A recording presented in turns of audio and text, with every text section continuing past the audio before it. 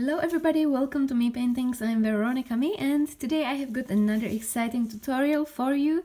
I've got my old pour which I'd like to repaint with some lovely acrylic pour which I will be embellishing with interesting 3D effects. And you can see which colors I chose. I love using my Arteza pouches for my mixes. This one is I would call it dark wine color, and it's a mixture of this red and pearl sapphire blue. Then I've got some emerald green, and I also added a little bit of deep yellow into this color. And then I've got my turquoise, light teal, this one is the sapphire blue, and some white. I mix my colors with pouring medium. If you've seen my previous videos, you know I make my own pouring medium from glue and water. I use PVA glue. I use 60% of PVA glue and 40% of water. That's my mixture for my pouring medium. And then I mixed 60% of pouring medium and 40% of acrylic colors. Arteza pouches are quite thick, so you don't have to use that much colors, so that's good. You don't have to spend that much money. You can use more pouring medium for that. And the consistency is like this, like slightly whipped cream. And I will also put 2 drops of silicone oil, which I ordered online, in each color, 2 drops, because I would like to have some nice cells. Although you don't necessarily need to use silicone to have cells. If you make a swipe, you usually get cells even though you're not using silicone. Well, I usually get cells. Some of you might not get them. It depends on the brand of colors which you're using, and also on the brand of pouring medium, on loads of different factors. So don't be sad if you don't get cells. Sometimes it's even nicer without cells. Okie dokie, I mixed it, and now I'm gonna pour my colors in my cup. I always reuse my cups. I let the paint dry and then I just peel it off very easily, and I can reuse my cups again and again and again. So this is my dark turquoise. Here we go. All there. Because I get loads of questions about my cups. Yes, I try to reuse them as many times as possible. This is my light teal, beautiful baby teal color. I'm trying to mix contrast colors, so light and then dark color.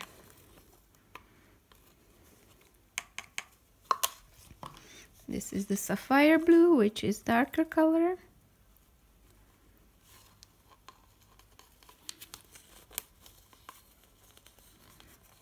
All in there. And then my emerald green.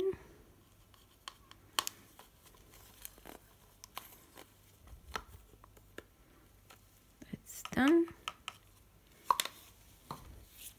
Now I'm gonna put white on the top of all these blues and greens, and the last color will be this mixture of blue, red, and a little bit of deep yellow. I wanted to create some complementary colors for my blue. So that's it. Let's try to mix it a little bit like this, very slightly.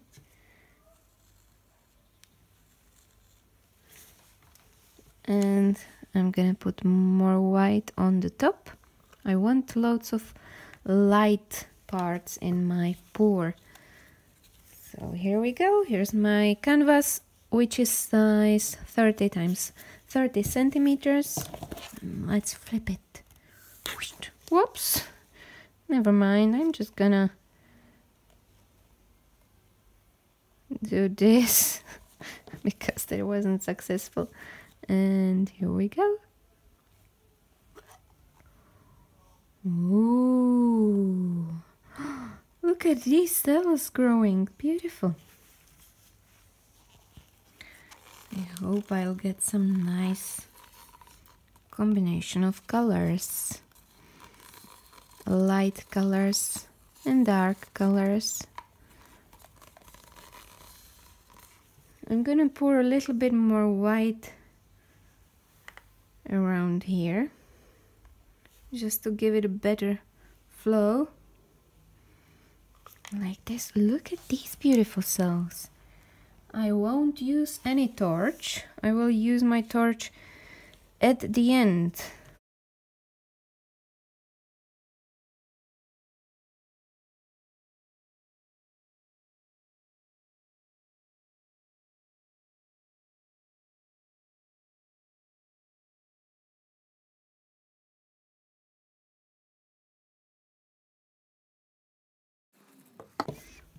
It looks quite whimsical.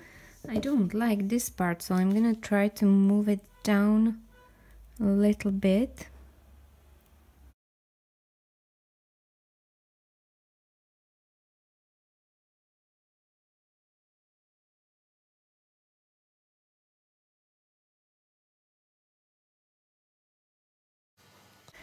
Now that looks very interesting. And now I'm gonna use my heat gun. So this is my heat gun, cheap one from Lidl. It works well. Great.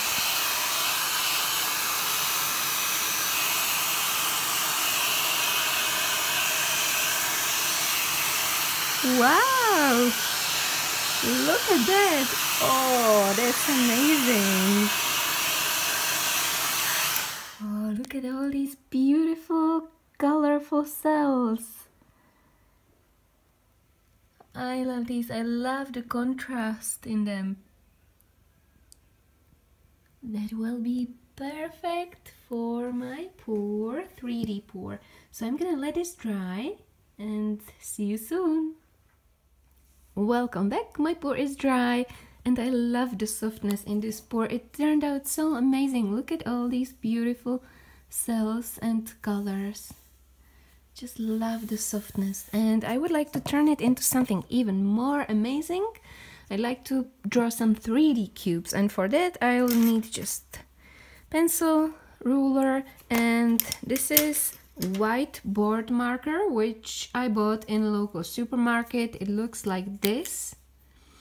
I apologize, I don't have a link to this one because it was just a very cheap whiteboard marker.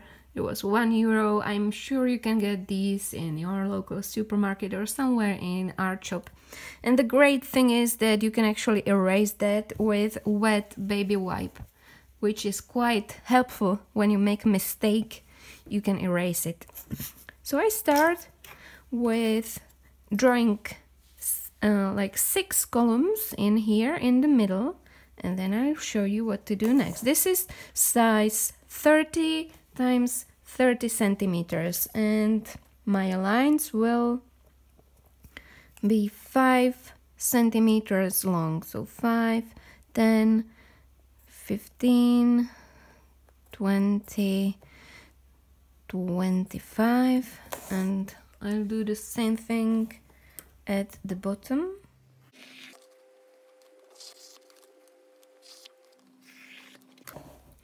Now, in the middle of these lines, I will draw half, like, I don't know how you call these lines, but I just make short lines in here, which will be helpful for me because I will then see where should I put my lines.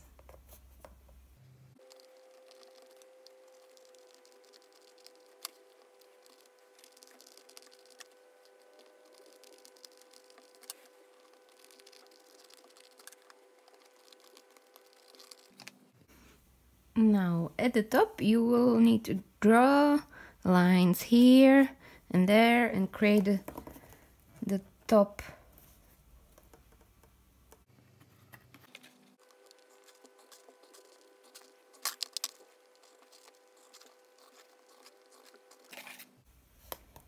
And also the bottom of your cube.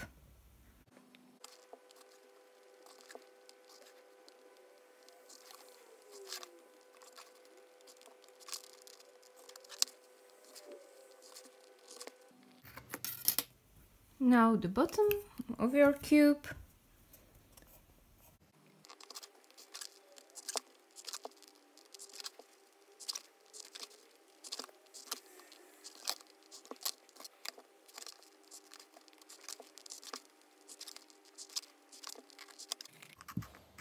And then you'll continue down to the bottom. And if you'll be doing this, it's better if you're doing this on the light pour rather than the dark one, because the dark parts wouldn't be very visible. So it's better if you use lighter pour. Just a little tip.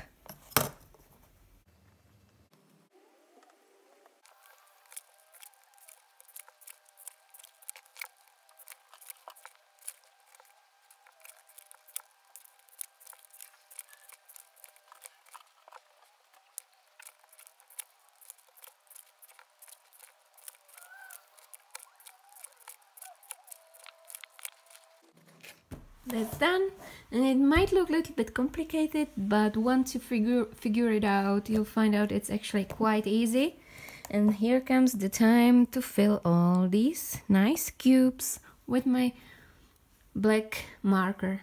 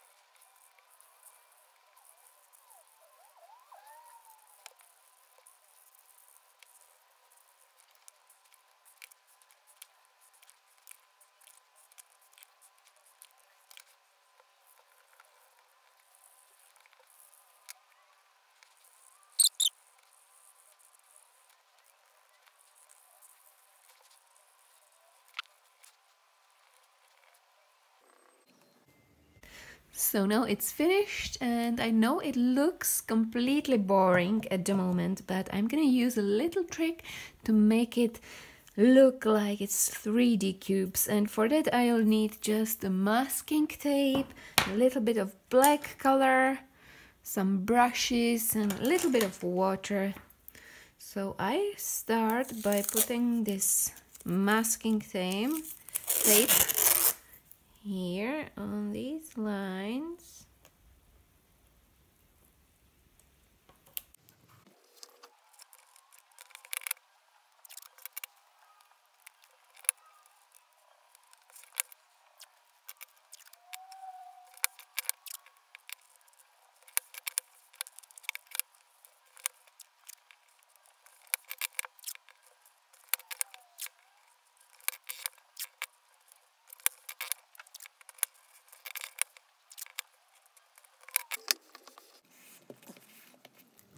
So now it's all finished, and I will make shades in every second cube, like this. 1, 1, 1, 1. So let's start. I'm gonna put a little bit of black on my brush and start shading these little cubes. Then put it in the water and just make little shades. And you could do this all by hand, but this is a faster way with masking tape.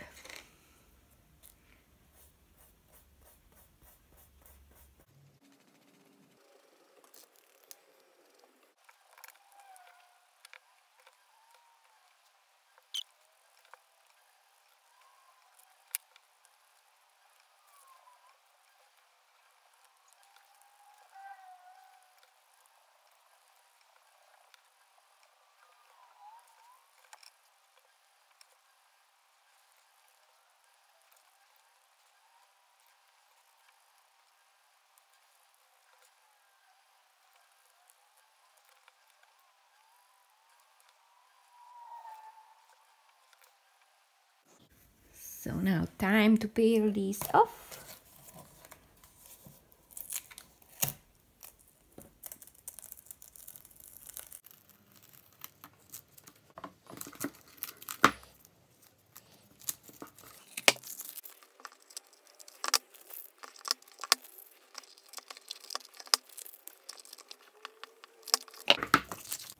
Well, that already starts to look quite interesting, but it's not finished yet. I have to make another row. And this time I will be shading every second cube. This one, sorry, this one, this one, this one. So let's put my tape back on. Make sure your acrylic color is dry. Don't put it on wet.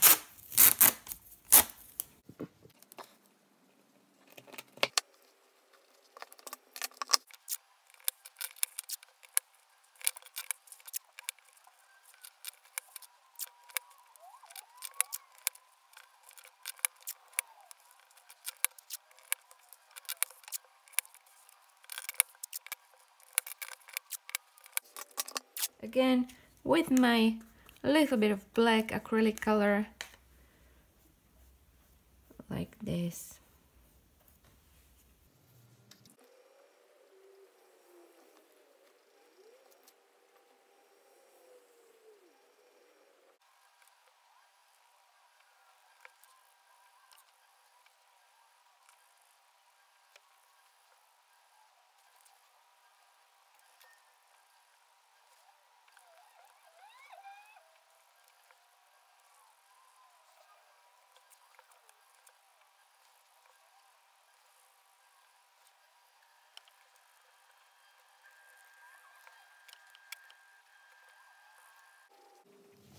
And now completely boring, but the moment of truth comes. Let's see.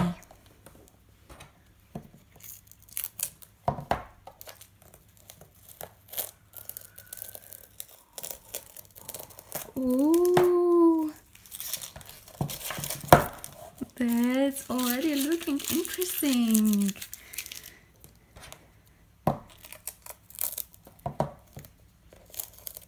Let's see my 3D cubes. Oh, that's so cool. Oh, I love this effect.